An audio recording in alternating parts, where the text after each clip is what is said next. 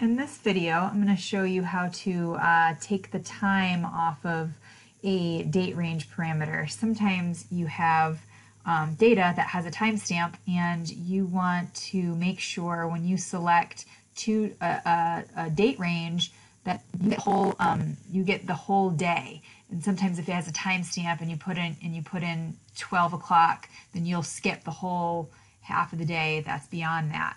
So if you want to make sure you get the whole day, you would go into here. So you can see I set up a date time parameter, and then I'll show you this problem here. Range,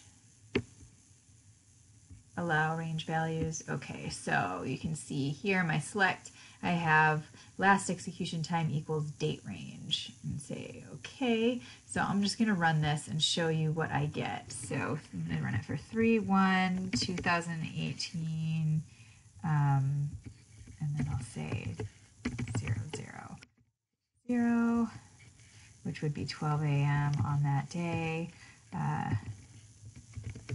to 3:30. 3:30, and then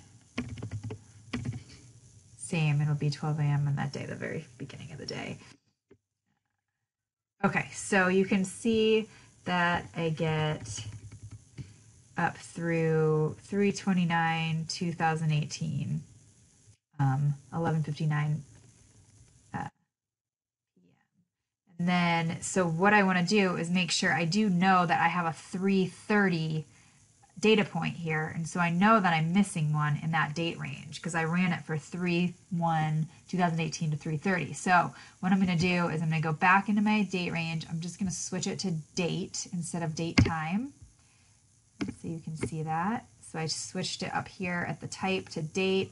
I'm going to make sure I still have it in range, allow range values. For some reason it switches that off, and I'll say okay.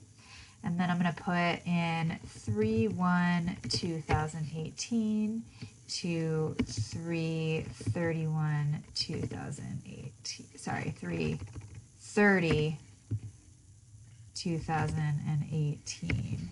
And so you can see, you'll see at the bottom here, watch when I click that, it's going to, should pick up that day. See, I have a data point here, 3/30/2018, that it's now picking up because I just used the date instead of the date time parameter.